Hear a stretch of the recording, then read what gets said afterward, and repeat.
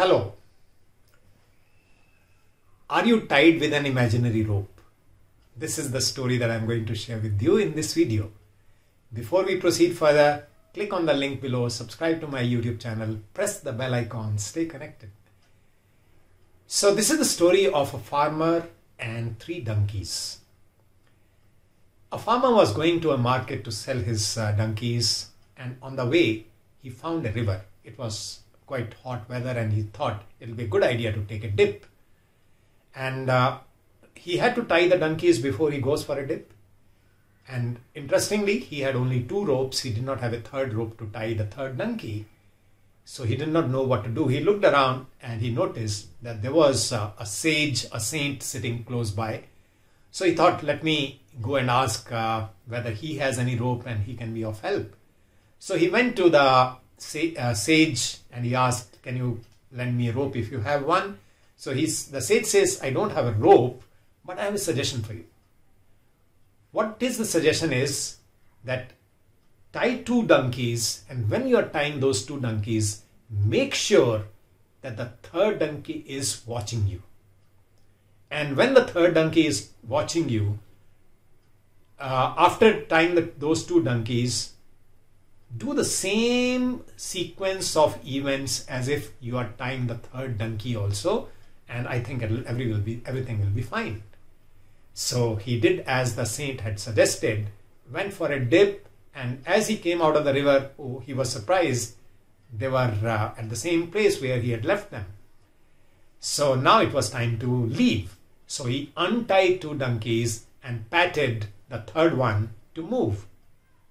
And he started walking, and after going a little distance, he noticed that the 3rd donkey was still where it was.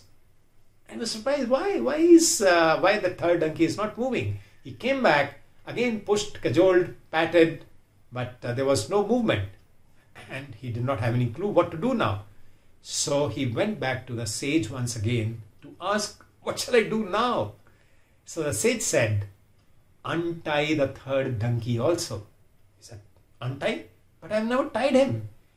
So the sage said, you know that you have not tied the donkey, but the donkey doesn't know that the donkey has not been tied. The donkey is believing that it has also been tied and it needs to be untied to move. Oh, so that's what needs to be done. He came to the 3rd donkey and went through the motion of untying it.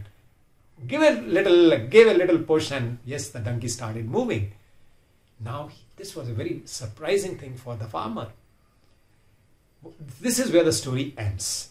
Now, the question for you all is, are you tied with an imaginary rope? Is there some imaginary rope, some limitation, some limiting belief which is holding you back? Something which is stopping you. I can't do this, I can't do this, I can't go to that place, I can't work in this organization, I can't take up this role. All these can'ts, cannot are imaginary ropes. You just have to untie them and you will notice your potential starts coming out much more. You are able to accomplish much more. You are able to make much more difference. You are able to perform things much better. You are able to learn things easily, and so on and so forth. Like, let me say this for myself. I'm working on one of my imaginary ropes, that I am not so good in technology. This is my imaginary rope. I am constantly working on this and untying this from my thought process. Learning small, single steps. And they are helping me to achieve much more, do some more processes myself, and sometimes I myself am surprised by some of the things, some of the steps that I take. And this is happening because I am ready to untie that imaginary rope in my thought process. So same thing I'm suggesting to you. Ask yourself, what is an imaginary rope that you are tying yourself with? And what will happen? What are the possibilities that will unfold if you untie that imaginary rope?